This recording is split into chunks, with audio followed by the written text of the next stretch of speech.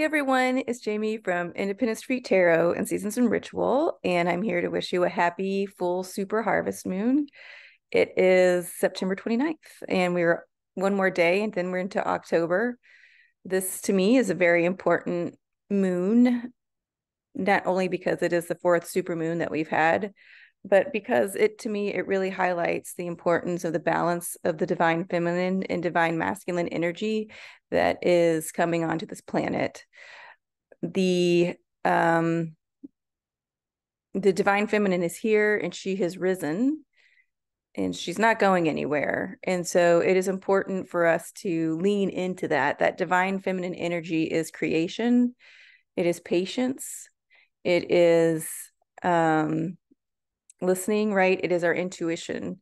And when I say patience, which is important because we are in an Aries full moon, it's understanding too when you run out of them, right? You've had enough patience with the situation. You have been sitting in understanding. You have been working with creating new solutions. And there comes a time in everyone's life when they need to read the room and decide, okay, I think this is the time to move on. Okay, it is okay to be all out of patience, right? And I think that is one of the themes of this full moon as well. It's really going to start to highlight the areas where we just need to be out of patience. Okay, we've gone on with this long enough, and it's time. It's time to move forward. So let's go over the nuts and bolts, I guess I would say, of this moon. I did pull a card from the Earthly Souls and Spirits Moon Oracle Guidebook for the collective. It's a super cute deck. So I'm going to share that with you as well. But let's get a little bit into the nuts and bolts. So, of course, when it's a full moon, the sun and the moon are opposite of each other, and the moon is reflecting the sun's rays.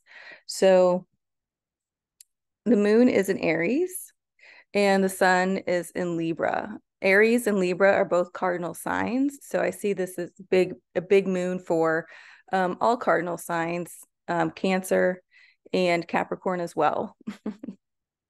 Maybe you guys have had enough.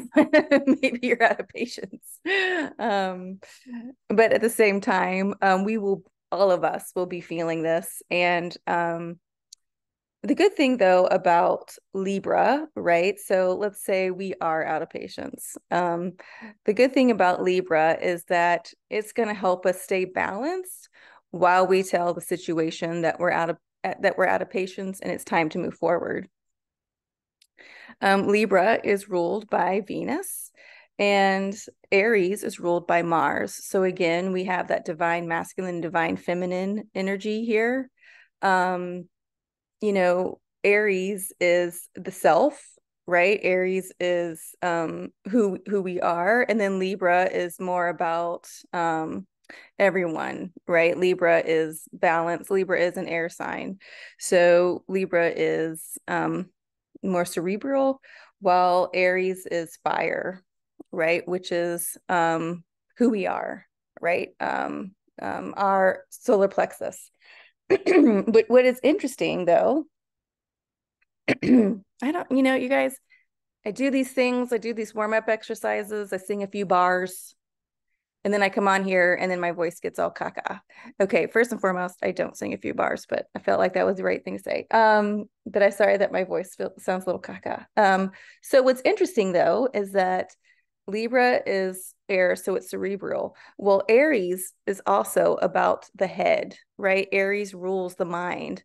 And so this is interesting in the fact that we're going to be using a lot of mental energy in order to move us forward, which is good in a sense, because if we can bring in that logic from Libra, right, then Aries is going to help move us through. I'm not doing this anymore.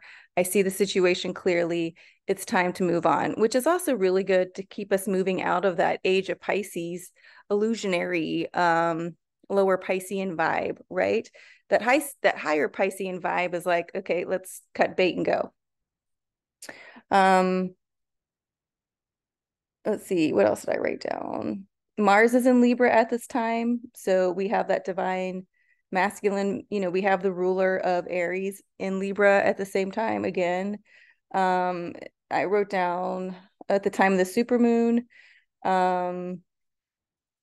Venus will be square to Uranus at the time of this supermoon. So when that square energy comes in, it's that chess match, right? It is, okay, how do we move forward? And Uranus again is the revolution. Uranus is the future. Uranus is the rebellion. And so it is really important with this supermoon, you guys to maybe make a little list of what you're all out of patience with. You can burn that list safely if you so wish. And then at the same time, make a list of the things that you want to come in. This is a really, this moon to me is all about action. It's all about movement. So, and it's all about, and you know what, it's all about keeping faith, which is interesting because this is the, that is the card that I pulled actually out of this little moon oracle deck. So the super moon tonight, or today actually during the day, you're going to feel this for the next 3 days. See what's in front of you. Again, this cardinal energy is all about getting things started. Libra's cardinal, Aries is cardinal. And again, of the nodes, North Node Aries, right? Aries, North Node is what we are striving for as a collective. The South Node is what we're leaving behind. So if we are leaving behind the lower vibration of Libra, which maybe would be not putting yourself first, right? Aries is the self, so that is about putting itself first.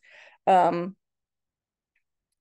also maybe having too much patience with things, Libra, because you want everyone to be okay, or, I was going to say feel seen and heard.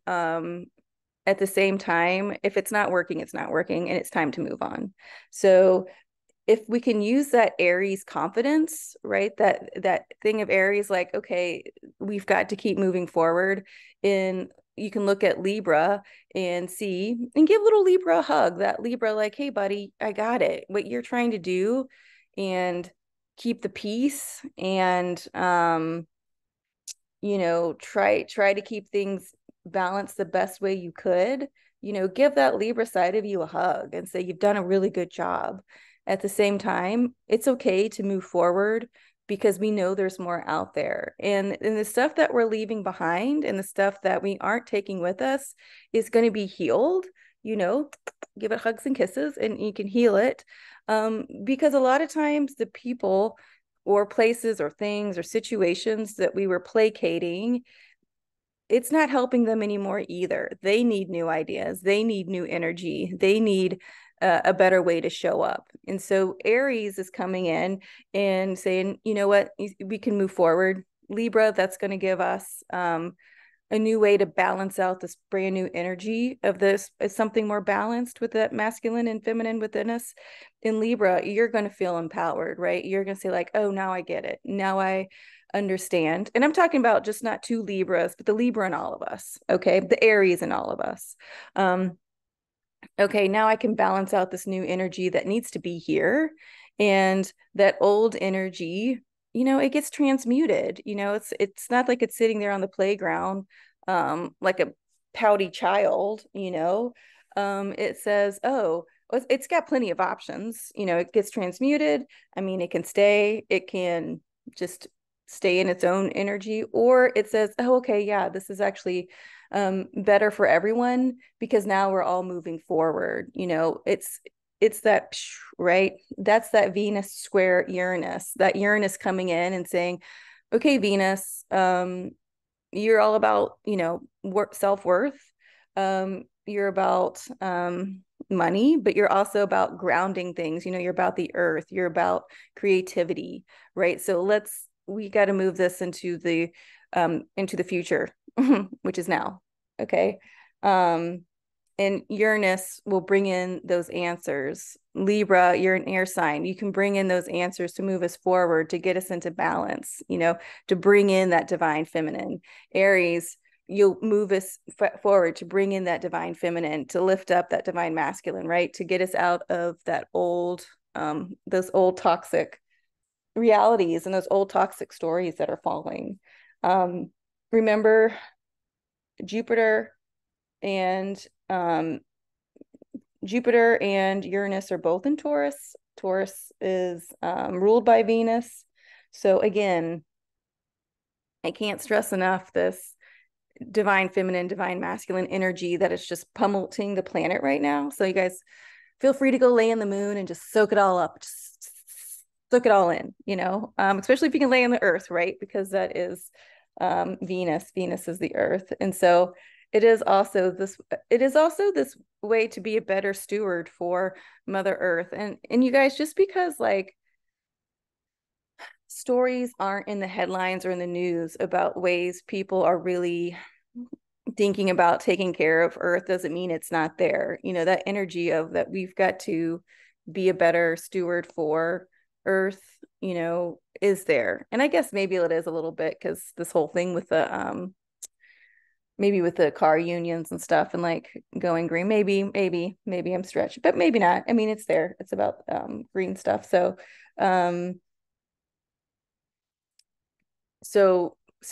know that Venus energy is Earth, right? It is about being grounded. It is about being connected. Venus rules Libra.